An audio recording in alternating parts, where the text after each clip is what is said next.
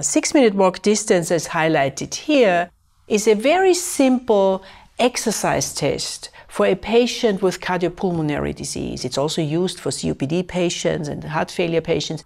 And in pulmonary hypertension, it's very well established. It is an unencouraged walk along a hallway with meter marks to exactly measure the distance walked in the 6-minute interval.